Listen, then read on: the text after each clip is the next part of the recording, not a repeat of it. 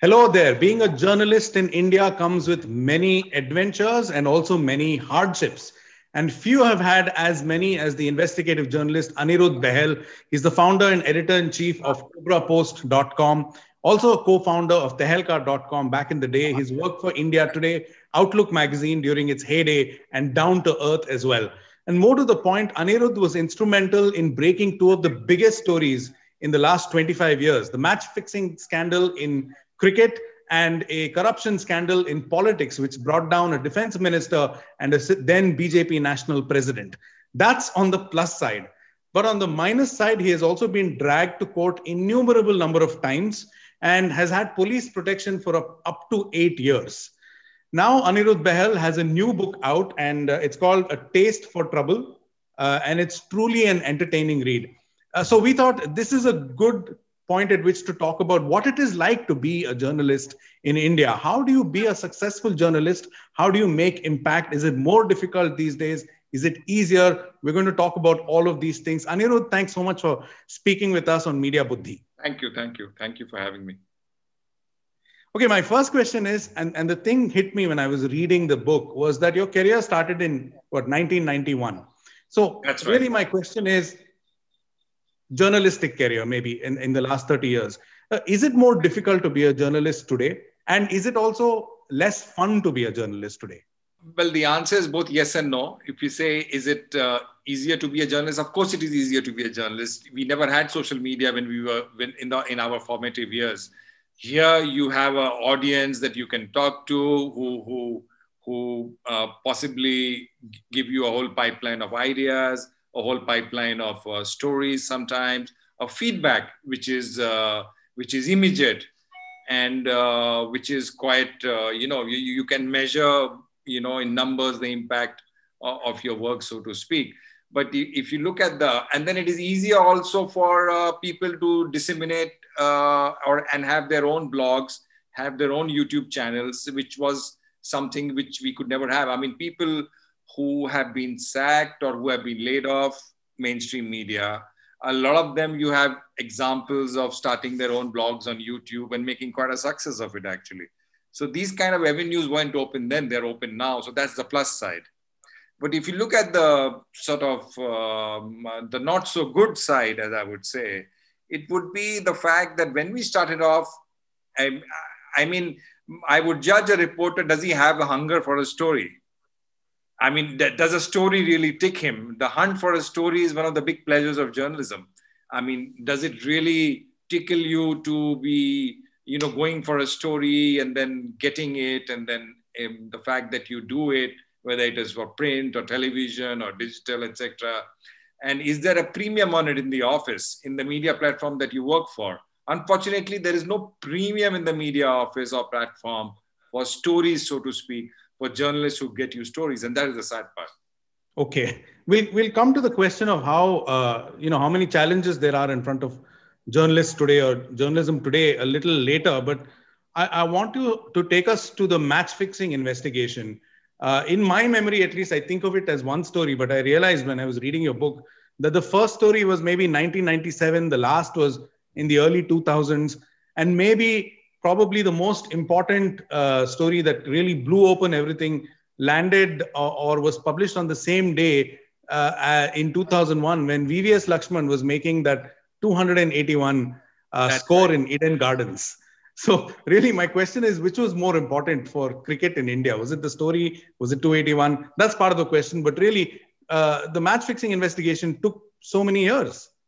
I mean, yeah, it was a series of stories. It was not just one story. And actually, I remember when we first did it in 97, there was this whole sense in the fraternity that we were running a mouse by everyone, that we had just made it up, so to speak. And we got sued by the BCCI for 5 crores. At that time, it was a humongous sum of money.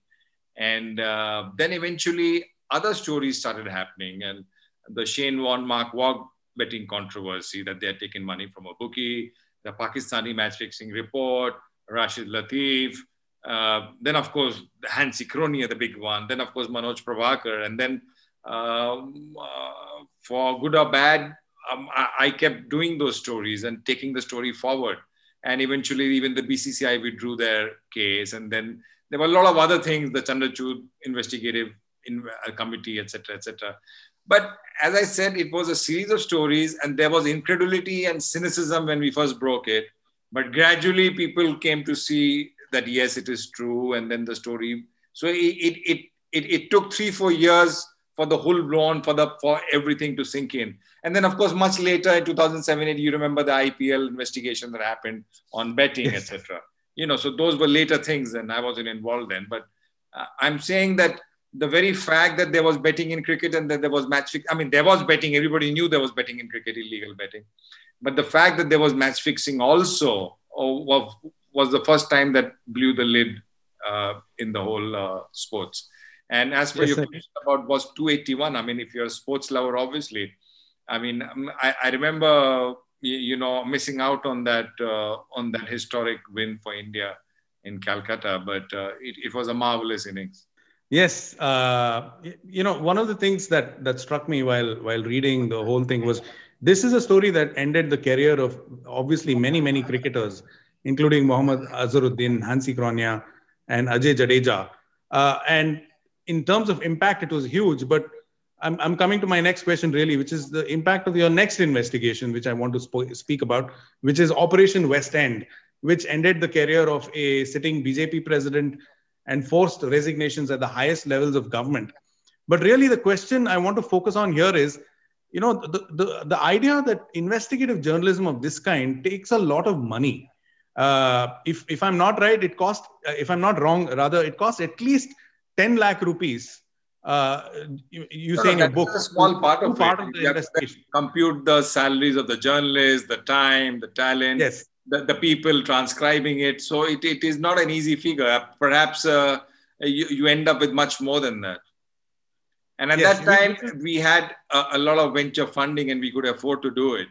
So, but now people gestating stories for 6 months, 1 year is a very unusual phenomena. You won't have media houses doing that because there is a culture of instant coffee culture and you want instant results. That bite culture has so permeated the newsrooms that if they see a reporter sitting idle for 2 days, 3 days, they think that it's a money not worth spending. And they put him on the regular beat cycle. And that's what destroys all your special investigative teams. Because once you start using the journalists for normal stories, then the whole thirst, drive, and the patience goes away. And then you don't really get investigative stuff. Because for investigative stuff, you need time, talent, money. And then, of course, you need a whole bunch of ideas. And you need an editor curating and managing the whole team. Yes. So today I would estimate that it would take lakhs and lakhs of rupees to do one particular story. And we saw kind of parallel the 2018 Me Too investigations in the United States against Harvey Weinstein by the New York Times and the New Yorker. One estimate is it cost more than $1 million to do that one story. So it's interesting that you say it's not possible at all in today's climate to do these really single stories, but huge impact. But the other aspect of it is also the cost of doing such stories. Now, you say in your book, and I quote, "We were the pilot project of the right-wing vendetta machine." That's the entire quote. And this is in reference to the Official Secrets Act case that was against you and how many years you took just dealing with it. Tell us a little about what it was like to be having to go to the courts every other day for so long. Yeah, it was a battle of attrition because it was the first time we were doing it. And no matter what anybody says, it does take a toll on you. It takes a toll in terms of time. I'm a novelist. I write novels also. I love literature. And it took me away from my books. My nighttime reading became affidavits. And, it creates a whole paranoid aspect in your personality. It creates a whole... the resources of it, managing lawyers managing you, it is a totally different ball game. And many media houses who can't afford those lawyers turn out on the back. We were lucky that there were a lot of public spirited lawyers who helped us along the way, mostly due to personal connections, but also because of a sense of public service. And there are many such lawyers still around. And I think if you do work, you attract a lot of these lawyers who are willing to help you. And a lot of these lawyers are still around. And I think for significant work, they do pitch in and help you. Right. Question that again comes to mind is, you did mention, of course, this is a pilot project of the right-wing vendetta machine, as I said. So is this because this case was against you and your team during the time of the first NDA government, which lasted a full term? You see, it is more, I mean, they were perhaps not as ruthless and as venomous then as they are now. In fact, but it wasn't due to lack of effort. I mean, which story in India has had a judicial commission on it? None. Which story in India has had an official secret act case? All manner of cases on it, ED, income tax, etc. I remember income tax officer asking us whether we had done a TDS deduction on the monies that various politicians took in our story. So there was a Kafkaesque, absurd atmosphere to all that as well. And it is a whole battle that you have to fight within your limited resources. You're not a mainstream. You don't have unlimited resources. You have to depend on friend and family and lawyers. And it takes a toll on you. And in the end, you sometimes start questioning whether you should have got into it. But then in my case, I had a very supportive family. And now that I look back at it, perhaps that was the only way. I mean, somebody just had to sort of go ahead. And we are happy that we created a lot of case law, which a lot of media platforms and journalists are utilizing now, especially in the Official Secret Act case, in our undercover investigations and so on. So in that sense, we created a lot of case law for others to come behind us. Yeah, I just realized that's a fringe benefit of all the trouble that you went through. And Aniruddha, you also answered another question partly, which I was going to ask, which I asked several people. How do you cope with the fear element or the stress element of investigative journalism or any journalism?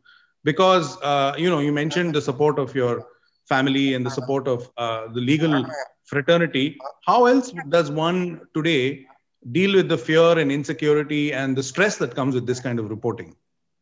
I think loving family is number one. Your friend circle, which supports you. So it's very, very important to have a support structure, whether it is just to kind of sometimes crib and talk and maybe something as basic as that. But I think it is valuable to involve a lot of senior journalists as advisory roles, not publicly, but privately. And also ex-bureaucrats, publicly spirited ex-bureaucrats who may advise you off and on. So it is very, very, there should be these 300 numbers on your phone that you can call up at any time and explain the crisis you are in and take advice. That is very, very essential. It also helps sometimes if there are people who can help you with limited resources for lawyers and travel and so on and so forth. And a lot of media organizations are now cracking that. I mean, people forget that Tehelka was the first media website that came in, the news website, and it was way back in 2000. At that time, the internet connectivity wasn't great. And now people are starting to build communities. At that time, it was too early to build communities around your platform. So the Wire, News Laundry are building communities around them, which is so healthy. I mean, News Laundry just the other day, I think, pulled in just on subscriptions, maybe in a month, 15, 20 lakhs, which is a humongous figure for us. And so in that sense, these growing communities are very, very important. The example of that is News Tapa in South Korea. I mean, they have managed to create a community of nearly 1 million subscribers. And they are like vocal News Tapa community. They have community events. They have News Tapa t-shirts, and they love the work of the media platform they're supporting. So it's a sense of empowerment that you're giving to a lot of people. So my advice would be to build communities, personal networks you can depend upon. So going forward, building communities is the way. That's great. That's an entire playbook that you have given us, Aniruddha, starting from family and ending with community. My last question, perhaps, unless, whatever you say provokes another one, is looking at your career and looking at some of the big stories, a lot of they've been broken because of the use of sting operations and hidden cameras and, other means of hiding the process of reporting. Now, when we read case studies at Columbia Journalism School or whatever, there is this, people say, there is this ethics of media reporting, and you can't do you can't report in a certain way. And, the counter to that, of course, is that you have being a journalist in the United States, where there is a First Amendment, is entirely different from being a journalist in any other country, or being a journalist in a semi-democracy or an authoritarian country. So, keeping all of this in context, what is your view of the use of these methods? You see, if hidden cameras you use in a situation where public interest demands it, where there's no other way to get the story out. And nobody has ever accused us of our stories not being in public interest. Whether it is exposing procurement in a defense scandal, whether it is MPs taking bribes to ask questions in the parliament, whether it is babies being sold, whether it is people making arms clandestinely, whether it is, the whole range. I could go on and on. Whether it is on the Ranveer Sena confessing to their crimes, whether it is the Ram Janmabhoomi Temple movement, whether it is the 1984 Sikh riots. So even our worst accusers have never said that those stories were not in public interest. It is only the people who have been affected by our stories who come on and take a mock, sometimes really, really absurd defense. Sometimes they say tapes are doctored. Sometimes they say that all this is wrong and we weren't there and this and that. But that you can understand, because if you're an affected party, you will choose every legal and otherwise defense available to you. Even in the case of Operation West End, there was this whole bunch of, I was on the witness stand for 1 month. And there were 36 lawyers who cross-examined me at one point. And it went on happening. They examined Tarun for maybe a week and Matthew Samuel for another 1 month. So I'm saying that but they couldn't crack the story. There was nothing wrong in the story. The tapes but they still went on and used to give bites to media about how the tapes were doctored and this and that. And ultimately, 2 forensic reports came out and said that the tapes were kosher. So this is the territory that you live in. As an investigative journalist, the people who are harmed by your story will necessarily come after you. And the way and manner in which they come after you is not something they go by the playboard. And as far as the US, we should not copy and paste the way they do the journalism and the way maybe us Asians do it. And if a story needs a certain ethical way, undercover ethical way, then to me it is a very kosher approach, especially in a nation where you throw a stone and you get a corruption story. So it is not like the hidden cameras were the first time used in Tehelka. No, Indian Express did a story where they bought the famous Kamla story. There are a lot of television business channels, especially I remember BITV, and a lot of other channels started using hidden cameras. Except that, you see, the other point I want to make here is that the kind of stories that we have done in Tehelka and Cobrapost, the burden of proof is very high. And when you have that burden of proof, it doesn't come through notepads. They will chew you up. And so by default, you have to have some backup. And in a multimedia age, the burden of proof became a product for television. So the burden of proof became a revenue stream in itself, in the sense of channels wanting to run it, channels becoming a byproduct of a sort of a business plan to it. So in that sense, it acquired a lethal potency. Yeah, that's very interesting. And I also recall in your book that the prosecution had all the tapes transcribed for a second time, and yet they couldn't find anything. So, they caught about 15 transcription mistakes, which they made a big deal about in about 500,000 words. I would say that is very little, actually. Compared to the standards we see. And we kept saying that in case of a transcription error, please go back to the tape and judge it. It's a transcribing error. Please understand the process of transcribing is inherently faulty. It's inherently error prone. It's inherently, a lot of errors creep into transcribing. Indeed. On that note, I'll let you go, Aniruddha. But those who are still watching, please do take the time and read the book, buy the book. It's called A Taste for Trouble. Not only does it tell you what it is like to be a journalist, but it also tells you how you can have fun being a journalist. So The best professions have, of course, a fun element and a public service element, both at the same time. And so this book is full of that. Thank you so much, Aniruddha, for speaking. Thanks a lot for having me. Thanks a lot.